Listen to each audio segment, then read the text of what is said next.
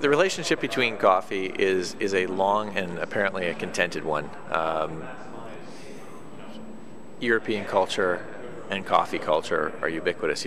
Most parts of Europe that I've been to, and more so now than ever before, it's coffee goes with everything. It's coffee and motorsport watching, coffee and darts. Well, maybe it's beer and darts, but like it isn't something that's particularly remarkable. But here in North America, coffee culture has only grown in the last 20 years, and in kind of in the same in stride with cycling and my time in cycling.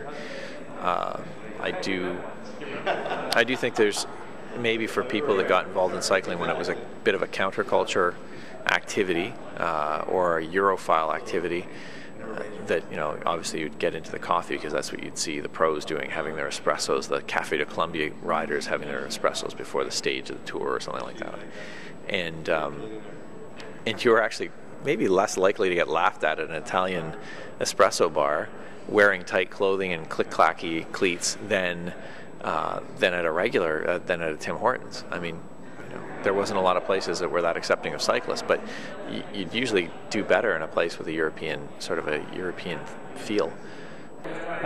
The coffee shop is often where people will meet before they go for a ride, and then the midpoint of the ride they'll have a coffee and some snacks to refuel, and then maybe at the end of the ride. So it's definitely like on the one hand a social thing. In the mornings before you go riding, you get together with everybody, have a coffee, get a bit jacked up before you roll out, and then at the midpoint of the ride it's somewhere to stop and refuel with some snacks and that kind of thing, and again kind of refine your energy with a bit of caffeine before you head home. So there's a social aspect plus a practical aspect in terms of somewhere to stop and have a bite to eat.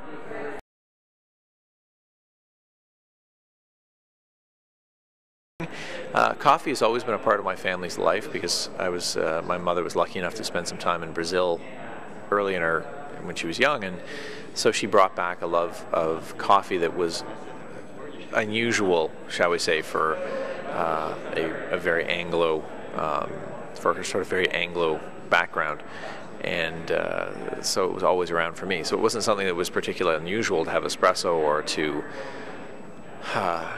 have good quality coffee and to not buy it at the supermarket, to buy it at a specialty place. So that was always a part of my life growing up. Myself, I guess I was exposed to coffee through cycling actually. When I started racing, a couple of the guys I rode with were on the Jet Fuel Cycling Club, and so we started hanging out at the coffee shop, and that's how I started drinking coffee really, yeah.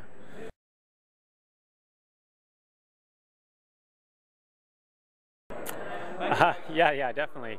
Definitely in races, towards the end of the races, when you kind of, the last, let's say 50K, the last hour, if it's been a long day, you're kind of tired, and you need to hone your perception and pay attention. The caffeine can definitely help with that and kind of give you that little boost to get you to the line and do a good ride.